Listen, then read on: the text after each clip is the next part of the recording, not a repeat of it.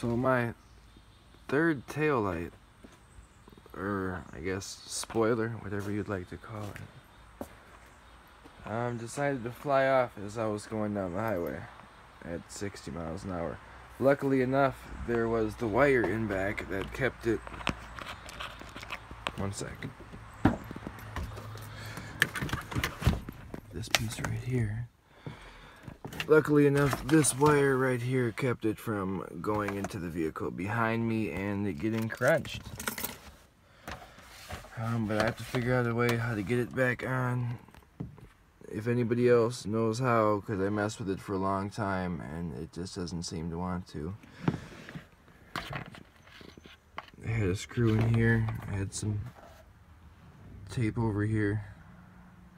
Otherwise, I'm gonna figure out my own way to rig it up and post what I do. But yeah, it's my entire third tail light. Alright, this is for my 2003 Envoy. I broke out with the drill, drilled through there, as you can see. Same thing on the other side down here. That way I can put some bolts through and they will come out the top and I can mount this to my vehicle. Let's go get some bolts. Alright, well here we go. It's mounted back up. As you can see, that's poking out. Now essentially all that is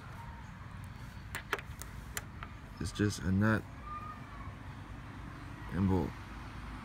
It's just I got the fancier bolt on top, that way it tightens down. But underneath there is just a bolt that's a little bit longer than the one that's in my hand, but that's what I use to secure it on there. It attaches to the metal that is inside there in your truck.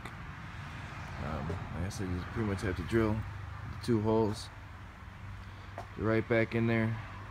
Now the only downfall to doing this is when you're opening up your trunk. Oh, damn it, I don't have my keys and it's locked.